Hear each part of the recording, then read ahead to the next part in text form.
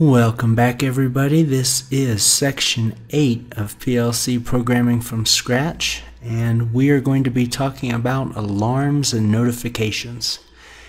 And what are these? What's the difference between them? Well, actually there is a difference, and these two go hand in hand. Alarms tell the system whenever something's wrong, whenever something's out of whack, whenever a process is out of control, whenever a piece of equipment isn't working correctly. Alarms interrupt processes, they bring things grinding to a halt, they protect people, they protect equipment, they protect product. Notifications are their close cousins. This is what we do to let somebody know that there was an alarm, to let them know something is getting a little bit out of whack, to let them know that the system needs their attention.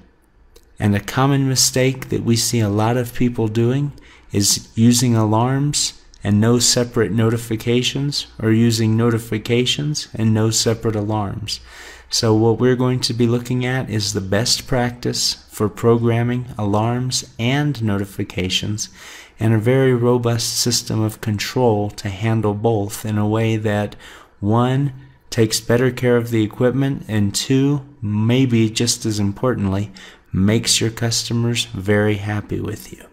So stick around. Some of the logic is going to be a little bit tricky, so dig in, pay attention, focus, get the most out of it, learn this system of alarms and notifications programming, and by the time you're done with this course, you'll not only be able to write a PLC program, but you'll be able to write logic for alarms and notifications better than most of the programs out there, so stick around. Well, before we get started programming alarms, we're going to talk about something that's even more important and more fundamental, and that is consideration. Before we start putting any logic into a program, the first thing we really need to do is stop and think and plan how to program alarms and notifications for each and every system. The reason is there are several factors that you want to consider, and not all alarms and notifications are alike.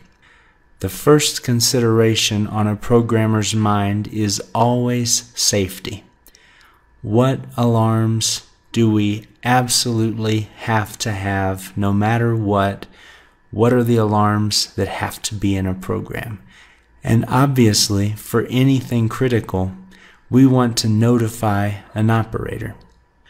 But there are limits to all of these things.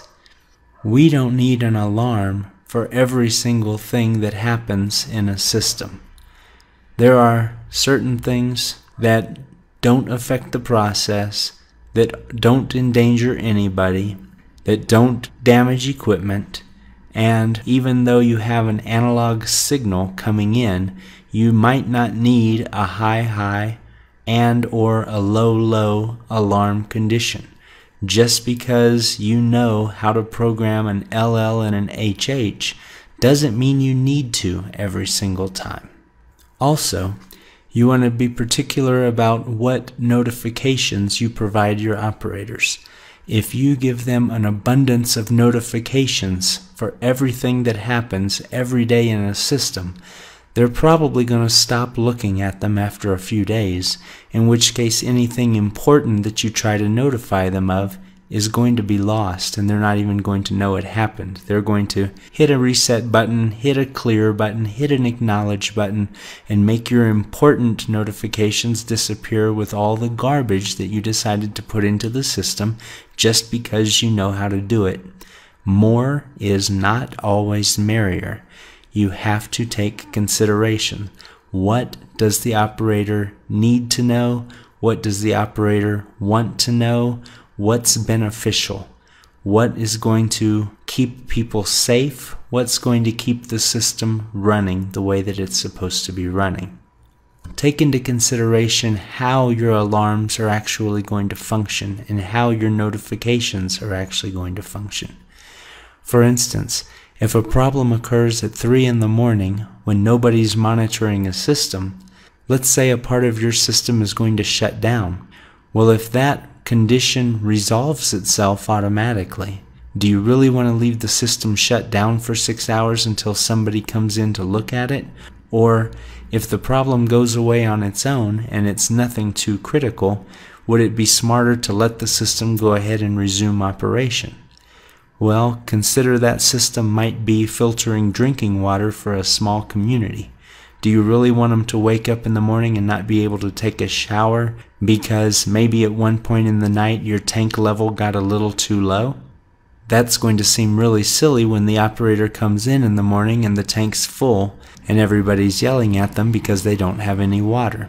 Obviously, if the tank's running low, that's something the operator's going to want to know about. Maybe he's going to need a larger pump or a secondary pump for times of high demand. On the other hand, you don't want to leave the system shut down if it's not critical.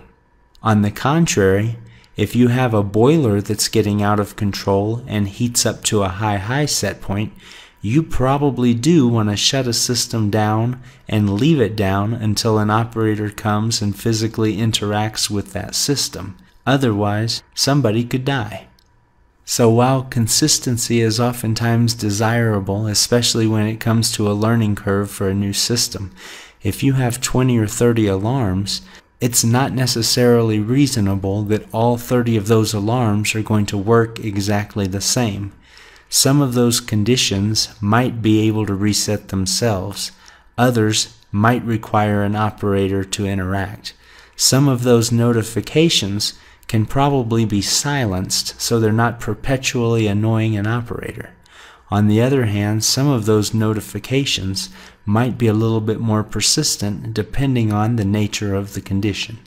So before we start programming, before we start dropping logic and XICs and TONs, let's take a minute, consider our process, consider our operator's needs, and really think hard about what alarms do we need, how are those alarms going to work, what notifications do we need, who's going to see those notifications, and so on and so forth.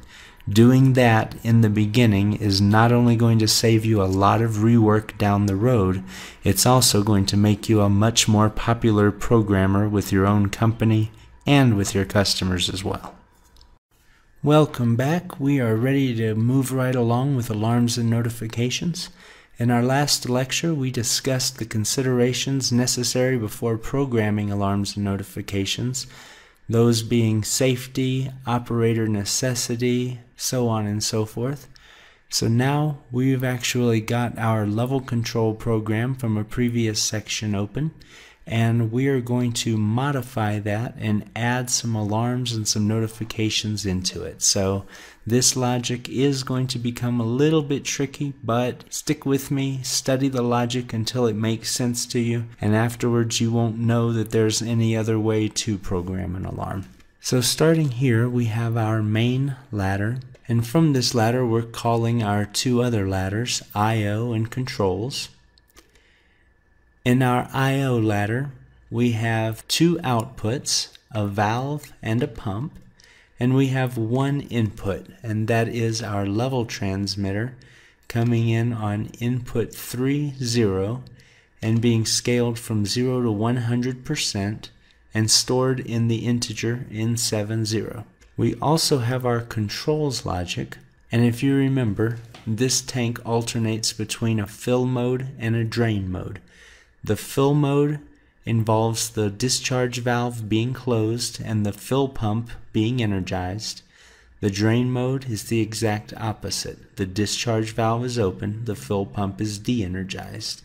And here's the control logic for that, which you may or may not remember clearly at this point, but that's okay. We will be getting back into it in this lecture. But for the time being, we're going to click on our program files and create a new ladder. Ladder 3 is going to be called alarms. And of course, for the alarms ladder to ever energize, we're going to have to call it. So we're going to go back into our main, and I'm just going to copy and paste a jump subroutine from rung 1 and put a 3 on it. So now we have our 3 ladders, numbers 3, 4, and 5, being called sequentially from our main. And our alarms ladder, which is newly created, of course, has nothing inside. So let's get started programming these. The first thing we're looking for is going to be an alarm for a low level in our tank. And then we're also going to want to look at a high level in our tank. And the reason these matter, if our level is too low in our tank, we're going to run out of water. And if you know anything about how tanks, especially water tanks, work, when you get too low in a water tank, you start getting all the sediment and all the crud that settles to the bottom of that tank. And that's not something we want flowing through our discharge valve and getting into a water distribution system, particularly if somebody's going to be brushing their teeth with that water. And on the opposite end, if our tank gets too high, it's probably about to overflow. And we certainly don't want an overflown tank, because that doesn't make us look like very good programmers, and that certainly doesn't make the operator look like a very good operator either. So we want to prevent the tank from getting too low or from getting too high, and those are going to be the 2 alarm conditions and the 2 notifications that we'll be programming into ladder 3. So the first thing we want to look at is we're going to compare. Let's go ahead and start with our low level. So we're going to use a less than block. I believe we stored our level at N70, and that's our level, sure enough. And we're going to compare that to a low level in the tank. Now, the first thing we need to do is look back into our control logic and see what our low and high levels are. Right now, the way the program is written is we start off by comparing the level to 20%. And if the level is below 20% for 10 seconds, then we come down here and we go ahead and initialize the fill mode. So 20% is our low level and 80% is our high level. So obviously our low level is going to have to be lower than the low level, and our high level needs to be higher than our high level. Otherwise, if our low alarm level is higher than our low level, then every time the tank is in drain mode and comes down towards its low set point, we're going to get an alarm. And the last thing we want is an alarm telling us that our tank is operating normally. So low needs to be below the low, and high needs to be above the high. And that range right now is 20 to 80%. So we're going to come back into our alarms ladder, and we're going to set a low level of 15%. And while we're thinking about it, let's go ahead and create a greater than block, which is going to initialize a high alarm. We're also looking at the level for the high, and this time we know we need a high level, which is above our high level. Our high level was 80, so we're going to go ahead and make our high 85. So now we are outside of the 20 to 80 range, and that's probably a pretty good place to put a low and a high. Now again, back to considerations in programming, we know that water in a tank, especially a larger tank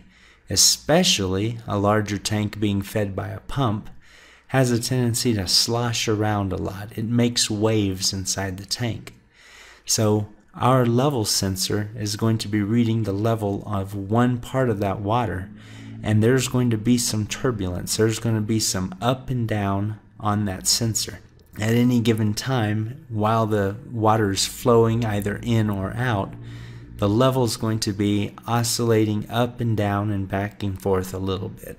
So what we don't want is for our alarm to be tripping 5 different times in a second. We don't want 16 different notifications for one event. So we're going to program these alarms the way that we would most alarms in the field, and that is with a time delay. There are certain things like a circuit breaker or an emergency stop button that don't need any time delay. Once an emergency stop button is pushed, you want everything to grind to a halt immediately. No delays, no timers, nothing. Simple direct correlation. But when you have things like temperatures and analog signals and levels, you usually have a little bit of fluctuation, and therefore you want a little bit of delay. You don't want a noise spike interfering with a voltage signal coming into your processor to create an alarm, when in reality it was just a fluke because somebody started a motor next to your panel. You want to make sure you have a real and steady condition before you sound the alarm. So let's go ahead and put a timer on rung 0, which is going to be setting up our low alarm. We're going to address that to T42, which is our first available timer block, and that's going to be our LL for low, level alarm, delay timer. That's a big name, but when we look at that T42 address anywhere in the program, we don't want to have to try to scratch our heads and look at a procedure and figure out what that is. We want to know right then and there what we're looking at. And likewise, we're going to put a similar timer on rung 1. That's going to be a high level alarm delay timer. And right now we have 2 timers with no preset. So we're going to go ahead and set these up as 5-second timers. And remember from programming fundamentals that the time base determines whether this is a millisecond timer, a second timer, or 100ths of a second timer. And for most applications, we're just going to use a 1-second timer. There's nothing that we're going to be doing in this course that's going to require timing down to the millisecond. So we have our 2 time delays at 5 seconds. And at the end of that time delay, we still haven't set an alarm. So we need a little bit more logic than this. We need something that's going to establish alarm, and then we're going to need something to maintain that alarm. So I'm going to go ahead and put 2 more rungs into this program, and we're going to look at this timer's timing down. And we know when one of these TON timers times down, the DN bit energizes. And if all of this sounds unfamiliar to you, this is the point where you take a break from this lesson, go back to programming fundamentals, look back in on timers, get a refresh on how these timers work, come back here, and that way you're going to be able to keep up, get the most out of the lesson. So don't rush through this thing. Let's make sure you understand timers before we keep going.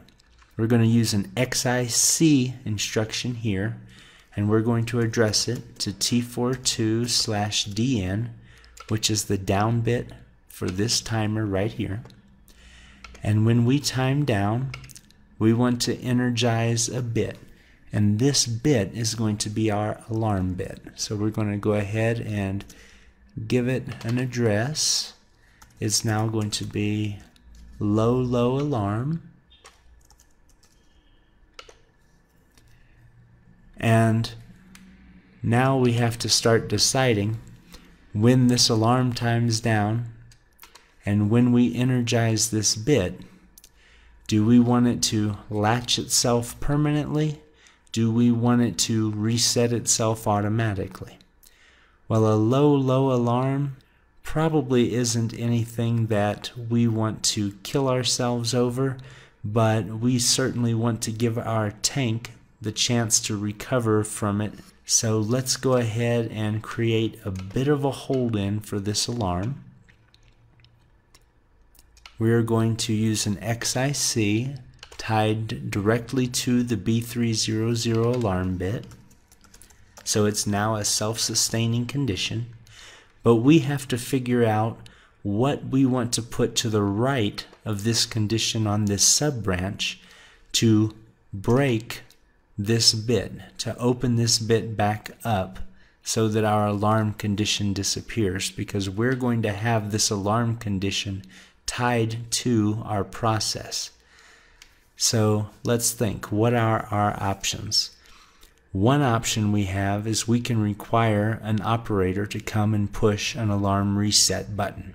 And if we have a system that's manned 24 hours a day, 7 days a week, that might be prudent. However, if this system is going to a trailer park in Indiana and somebody comes and checks on the system 2 or 3 times a week, that's probably not going to work. So in this case, let's look at our tank level and let's establish some tank level to reset this alarm. Now we can look at the low level, we can use a new level altogether, or we could even look to the high level. But in this case, assuming we have an appropriately sized pump, I think we can probably go ahead and get away with using our low level. So we're going to use another compare block, and we're going to look for our level to be less than 20%. So what this means is, when our level is below 15%, this timer is going to start timing. And if it stays below 15% for 5 seconds, then this down bit is going to energize and trigger this alarm. Once this alarm is triggered, it's going to hold itself in, and it's going to continue to hold itself in as long as the level remains below 20%. So once this tank starts filling back up, the first thing that happens is the level is going to rise above the 15% we used to start our timer, which means our timer is going to reset, the down bit is going to de-energize, so the condition that initialized our alarm is now not going to exist. And as long as our level is below 20%, the alarm will hold itself in. Once it gets up to 20%, this alarm is going to go away. And what do we want to do with that alarm? Well, remember, the low alarm is going to prevent nasty water from going out of our discharge valve. So what we want to do is use this alarm bit, this B300, to inhibit our discharge valve from energizing. So let's go back into our controls rung, and we come down here to rung 4, and this is where drain mode allows our valve to actuate. So we're going to put one more condition in here, and that condition is B300. So now we're saying, as long as we are in drain mode, which means B306 is de-energized, and as long as our low alarm is also de-energized, go ahead and open the valve.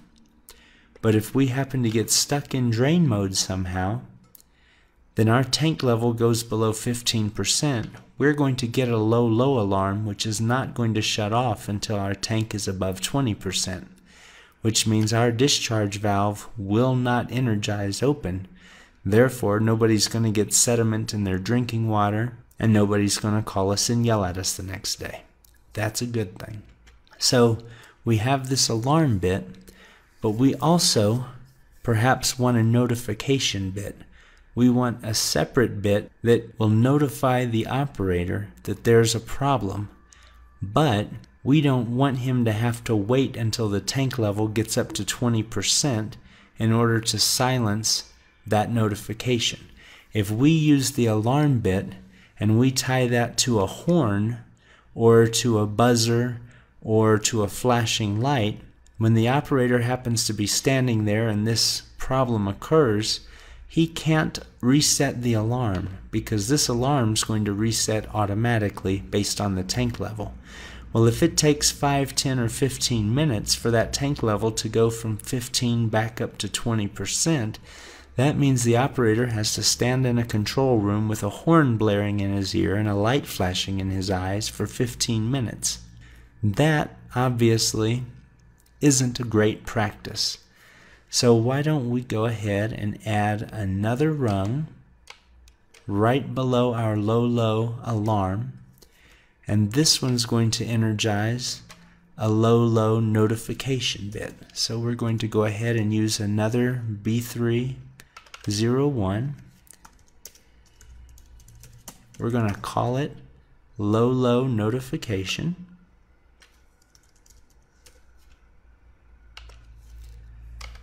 And this one is going to work very similarly to our alarm bit.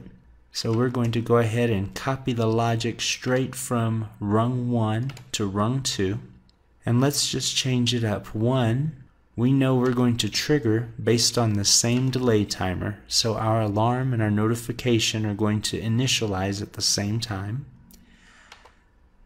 The notification bit will be its own hold-in, so that's going to be B301. And this notification, we do not want to reset based on tank level, so we're going to go ahead and delete that condition from our notification. And instead, we want an operator to have to acknowledge this notification. We want him to know that something went wrong. Now, even though we're going to allow the discharge valve to open back up, and we're going to allow the process to keep going once the tank gets back up to 20% and everything's normal again, we don't want our notification to disappear, because then when the operator comes to work, he never knows anything happened. So this notification is going to be disabled by an alarm reset button,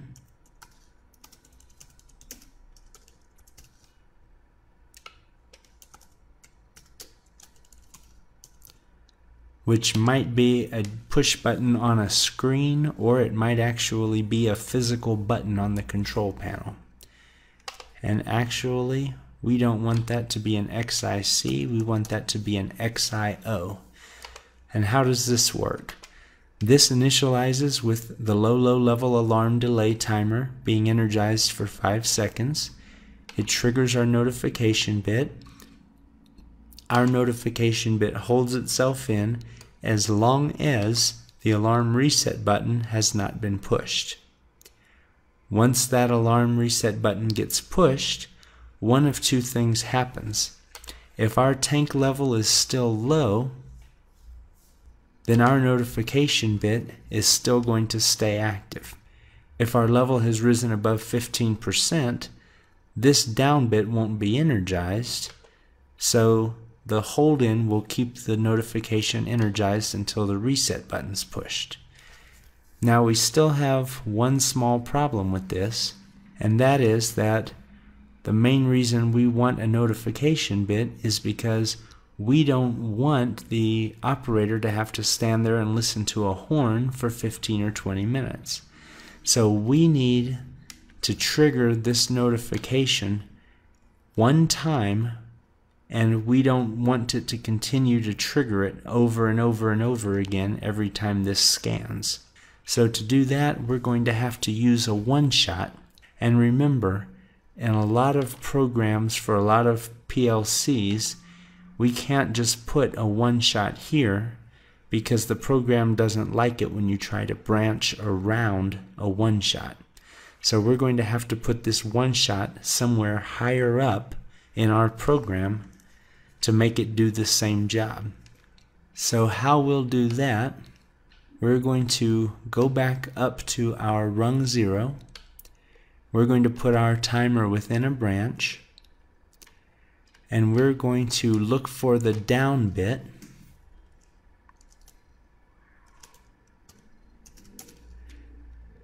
and now we're going to use that to energize a one-shot rising. And that's another control that, if you don't remember how it works, you definitely want to go back to Programming Fundamentals, look the ONS, OSR, and OSF instructions up, and get a refresher on how those work. For now, we're going to go ahead and assign a couple of bits to this.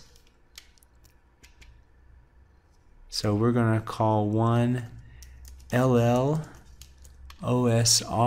and that's our storage bit. There's no reason for us to look at that anywhere else, so we're going to clear out the symbol.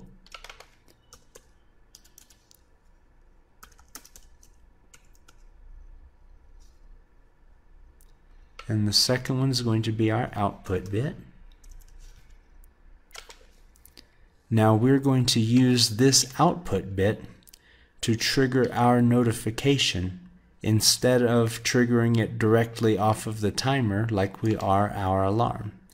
So I'm going to change this T42DN to our B307. So now let's look back through how this alarm is going to work one more time. Our tank level is going to fall below 15%. It's going to stay there for 5 seconds or more, at which time the timer 42 down bit is going to energize. As soon as it does, the first thing that's going to happen is it's going to energize this one-shot rising bit for only one scan. So on rung 1, since our T42 down bit is energized, we're going to initialize our alarm. And then on rung 2, since this OSR output bit was just energized for one scan, which means one iteration all the way through the program until it comes back to here, this is going to be energized, and we're going to go ahead and trigger our notification bit. Now we already discussed how our alarm bit is going to work. That hasn't changed, but what has fundamentally changed is rung 2, our notification bit. Now, let's say 2 minutes later, our alarm bit, once it gets up to 20%, will reset itself and clear. Our notification bit, however, will stay energized until the operator pushes the reset button. The difference is, what if that tank level is 17% and it hasn't reached 20% yet? This alarm bit will not clear and cannot be cleared. Because we're resetting that when the level gets up to 20%, this alarm bit is going to stay energized even if it takes 15 or 20 minutes for the tank to get up to this level. Our notification bit, however, is only going to energize one time instantaneously, and that can be reset at any time. And we can set up our high level alarm exactly the same way. We've got a rung below, and we're going to go ahead and look to that timer to energize our high level alarm. So that's the T43 down bit. That's going to energize an alarm bit. We're going to give that B308 and call that high level alarm. We need a hold in for that alarm so that it stays energized once it gets triggered. So we're going to branch around our trigger, which in this case is the T43 down bit. We're going to use the actual alarm bit B308 as a hold in on itself. And how are we going to reset that high level? We're going to use a greater than condition on N70, which is our tank level, and we're going to look for that to be greater than 75%.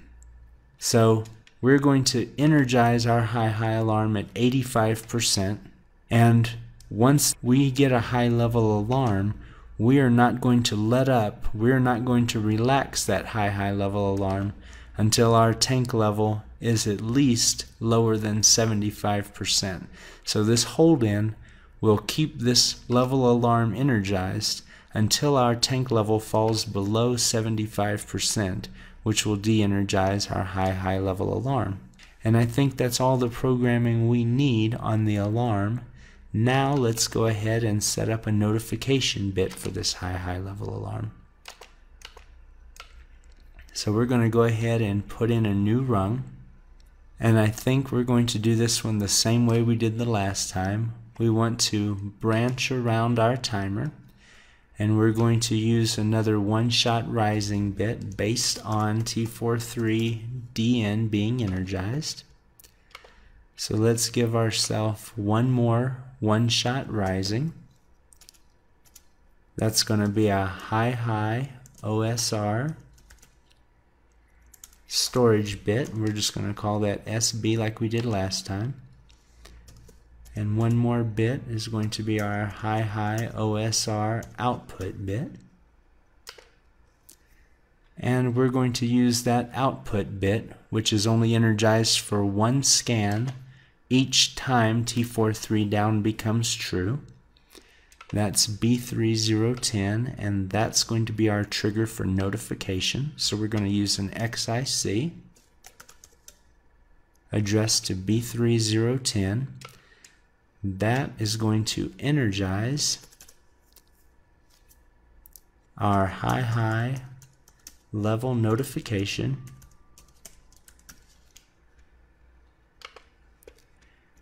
We are going to need a hold in, so we're going to branch around our trigger. We're going to use the notification bit B3011 as its own hold in,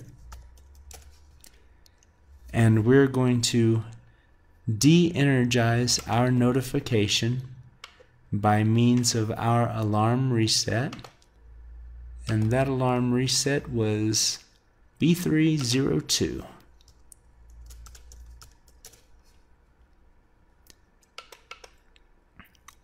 And the one last thing we want to do is we want to incorporate our high level alarm into our logic. So what do we not want to happen if we have a high level alarm? Well, we don't want our fill pump to be energized. So we're going to take B308 back into our controls ladder, and we're going to use the absence of that alarm as a condition for the pump to be energized. So now, on rung 3 of our controls, if B306 is energized, that means it's set to a value of 1. That means we're in fill mode. We will energize our pump as long as we do not have a high level alarm. And I'm going to go ahead and give that a symbol just in case we decide to look at it anywhere else. And now we have our alarm conditions interrupting process to protect our tank, to protect our pump, to protect our people from getting sediment in their water. We also have our notification bits, which can be tied within other parts of the program. If we decide to add something like an alarm horn or a flashing light, that can be triggered by the presence of one or either of these notification bits. And we can also look at these on an HMI, or if we have a host control system, we can reference these notification bits over the network to know that something has gone wrong with our tank level. So when we talk about a dual bit alarm system, this is what we're talking about. We have an alarm bit and we have a notification bit, and those two are controlled independently of one another. That is the best practice to use when programming alarms and notifications. Depending on what HMI you're using, a lot of people will use the HMI to handle a lot of the functionality of notifications and alarms. However, since the HMI functionality is by no means universal, it's usually better to put all of that functionality into your PLC program. That way you know where it's handled, you know it's being handled in real time, and you can program the controls manually on the HMI. Especially that's important if the HMI goes down, if somebody changes the HMI, so on and so forth. It's not the best practice in the long run to have much of your system's functionality in the HMI. That's one more component on which your system is dependent to run correctly. So, not to get off on too much of a tangent, but when possible, keep all of the functionality of your alarms and notifications inside of your PLC program. Now that we've programmed alarms into our level control program, let's also go back to our heater program and put some alarms into that. Now here we had PID control, everything was analog. We are looking at a temperature coming in to input 30. We were scaling that to a range of 32 degrees to 212 degrees.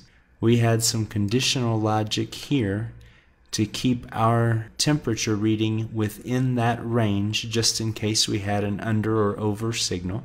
We were using a PID control to manage the output of 40, which is our temp controller, and we were using that to maintain an established set point of 72 degrees. So how do we add alarms and notifications into this?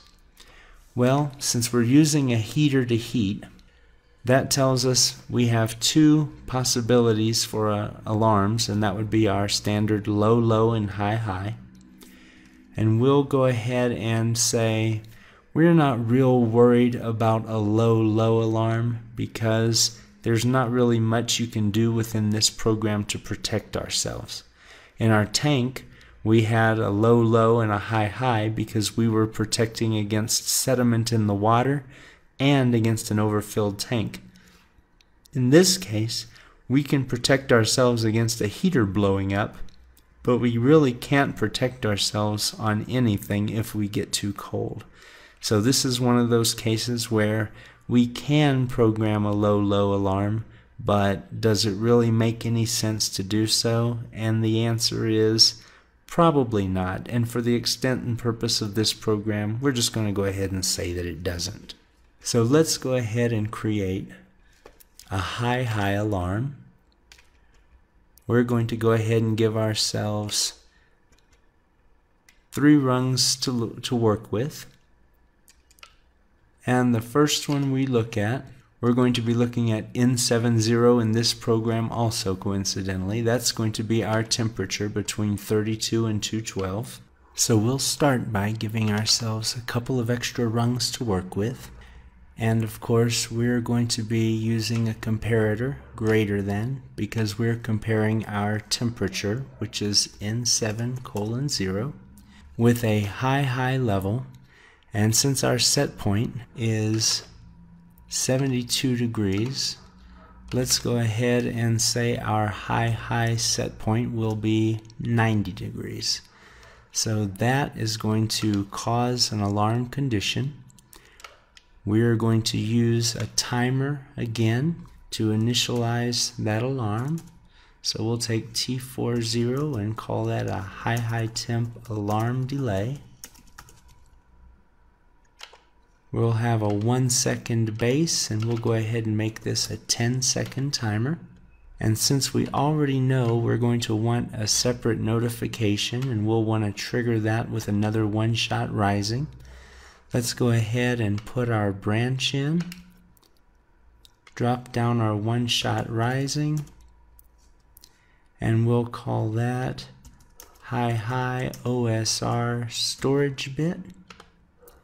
And for our next one, we'll have a high, high OSR output bit. And the condition that's going to energize that one shot will be the down bit for our timer, T4:0/DN.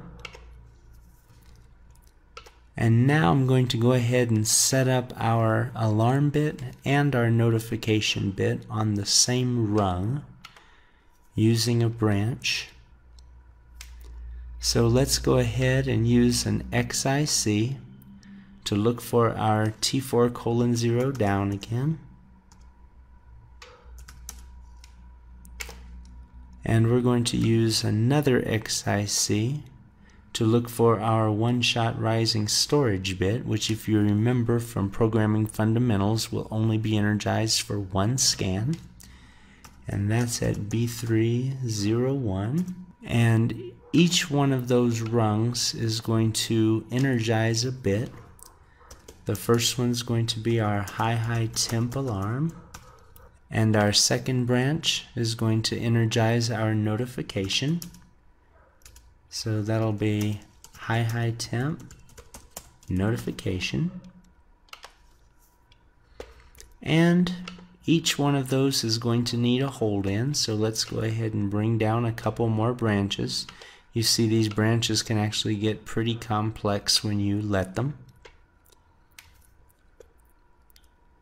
Now we know each one of our alarm and notification bit will be its own hold-in, so let's put this evaluating B302 and our notification B303.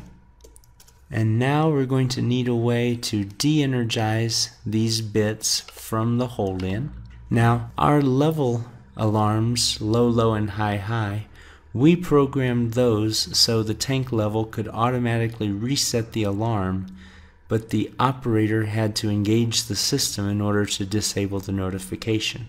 That's because a high or low water level really isn't that dangerous in that type of application. But now we're dealing with a heater, and what we don't want is a heater that's running amok and overheating things. We don't want to burn up a heater. We certainly don't want to cause anything to explode. We don't want to kill anybody. We don't want to run up a high electric bill. So this alarm, we are not going to allow to reset itself. Instead, we're going to use an XIO, and we're going to look at an alarm reset to allow that temperature alarm to go away. So we'll give that an address, call it an alarm reset. So now that hold-in will sustain the high temp alarm until someone presses the alarm reset button. And for our notification, we'll go ahead and use two conditions. Obviously, the alarm reset is good enough to make the notification go away, but let's also give a second option for an alarm silence.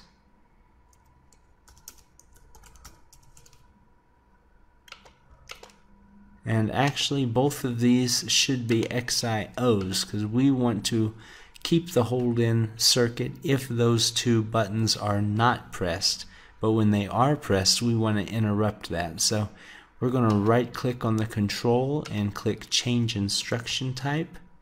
And we're going to make both of those XIOs.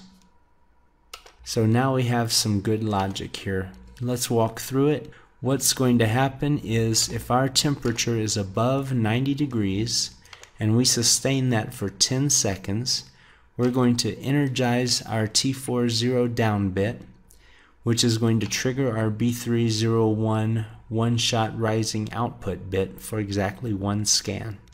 The T40 down bit will energize our high temp alarm, which will sustain itself until the alarm reset button is pushed. And of course, since we're triggering with the timer directly, if the condition remains, we can hit reset all we want, but that alarm is going to keep coming back. And naturally, we don't want an alarm to go away while the condition still exists. The notification, on the other hand, is a different story. We're triggering that off of a one-shot riser's output bit, which means it's only going to be triggered for one scan and then rely solely upon its hold-in branch in order to stay energized. And it will hold itself in until either the alarm reset or the alarm silence button is pressed.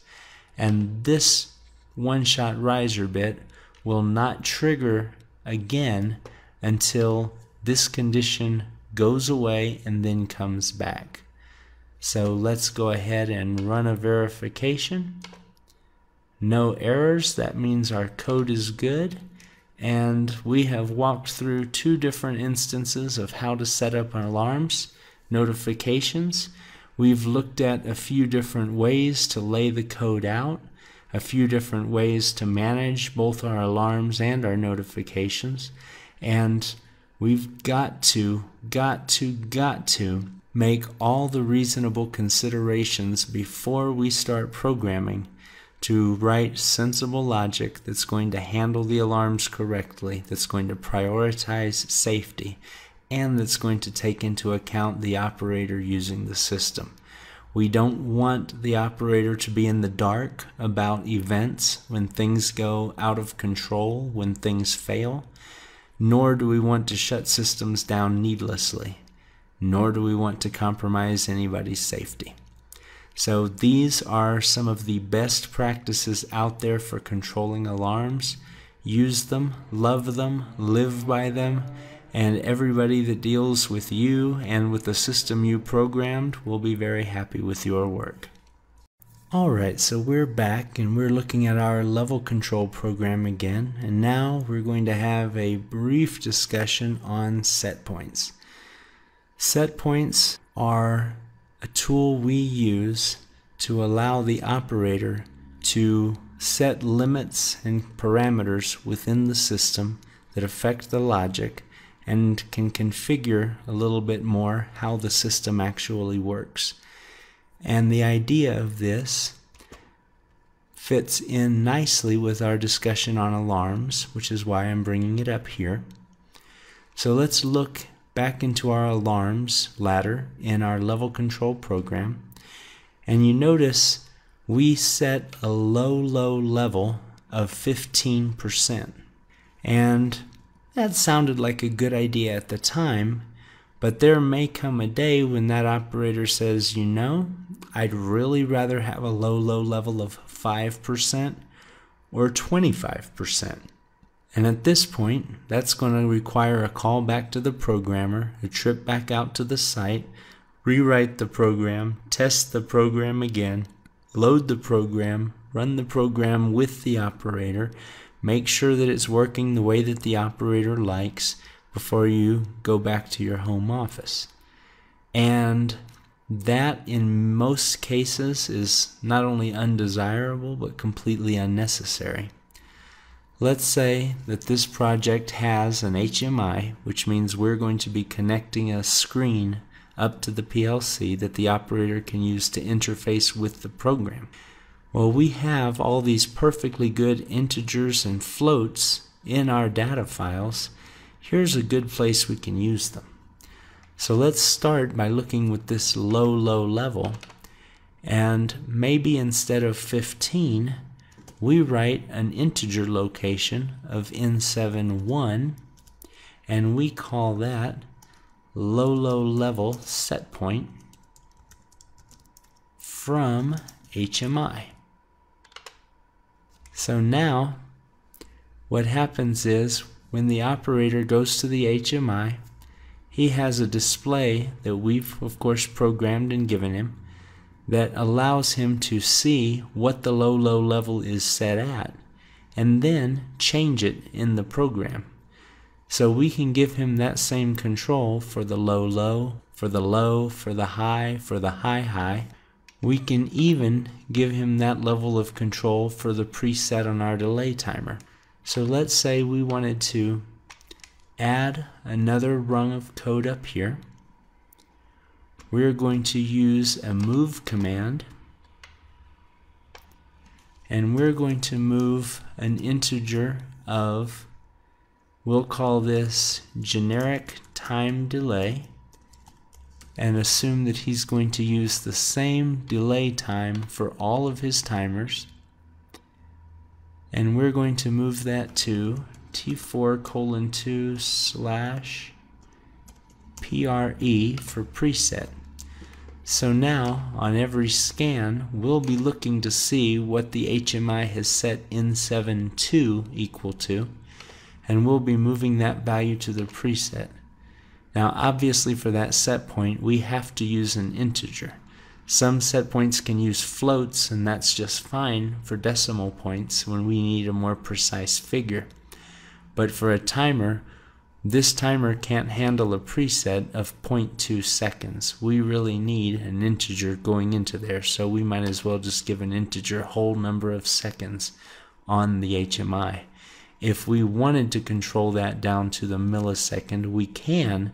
We just need to change the time base of our timer from seconds to milliseconds, and we still need to use an integer for the set point. Now since we have a low and a high, we also have T4:3, we can go ahead and set those both on rung 0. So let's go ahead and throw a branch onto this rung, wrap it around our move command, and then add another move on that separate branch. We're going to move the same N7-2, but this time we're going to move it to T4-3's preset.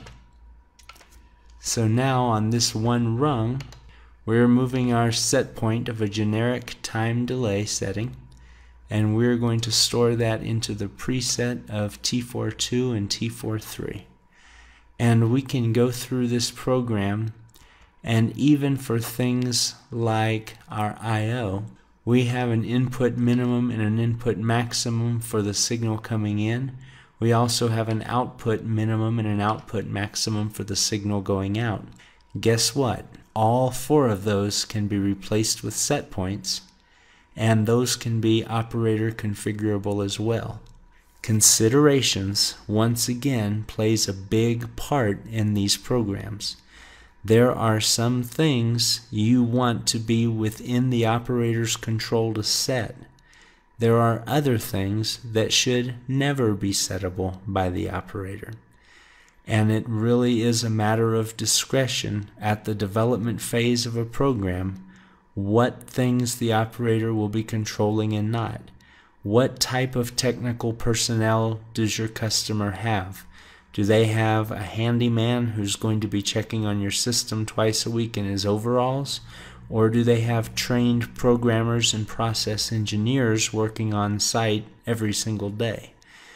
Those things will determine what type of controls we put on a screen, what type of things we allow to be settable from an HMI, and what type of access we give them to the logic, to the controls, to the configurations within the program. While we want our systems to be flexible and useful to our customers, we don't want them to be able to hurt themselves. So sometimes when you're programming, you have to take the appropriate considerations and in many times save the user from himself. There's a lot of programming that you can use to safeguard a user against bad set points, but a determined, incompetent operator will find a way to blow himself up if you make it possible. He will find a way. That being said, keep set points in mind. If you put in an appropriate amount of configurability using set points, you'll have a happy operator who doesn't have to call you every time he wants to change his program. Hey folks, that's a wrap on Section 8 of PLC programming from scratch. By now, you should have a very good understanding of what an alarm is, of what a notification is, of what the difference is between the two. An alarm is caused by an errant condition in a system. It's when something is out of control, it's when something's broken, it's when something is not working right. An alarm is typically used to limit or lock out some part of a program or some device from operating. A notification is used to tell an operator that something has happened that he should be aware of or that might need his attention to resolve. These two, while often initiated in tandem, should be controlled differently in most cases. Alarm resets and alarm silences often go hand in hand in not only keeping the system operating correctly, keeping the operator safe, but also keeping the operator from getting annoyed. Safety is always the first condition when programming alarms, but aside from that, the programmer also needs to pay a lot of attention to how the system works, how useful the system's going to be, and remember, there's going to be an operator possibly standing by this system 24 hours a day. It shouldn't be annoying to him. He doesn't want important messages, important notifications to be getting lost because of an overabundance of notifications and him being told of everything every time a valve opens and every time a tank fills. Keep set points in mind whenever you're programming a system. What things should be settable to the operator? The more customization that can go into a system, generally the happier the operator is going to be, and the more flexible it'll be in case they need to replace a sensor with a different range from the one that was initially shipped with the system, or something like that. But you don't want the operator to be able to hurt himself putting in bad set points or accidentally forgetting to type a 0 or typing too many zeros. Some of the logic we created got a little tricky. I understand that, and it's perfectly reasonable to go back through one or two of those lessons over, pick through that logic, and make absolutely sure it all makes sense. See if you can find a better way to do it. Chances are you'll probably see that that is a very good practice for controlling alarms and notifications. Understand the logic, have that in your back pocket, but please, in the future, when you're writing your programs, don't forget to take the appropriate considerations. That's always the difference between a poor programmer and an experienced, competent programmer that people love. I'll see you in the next section.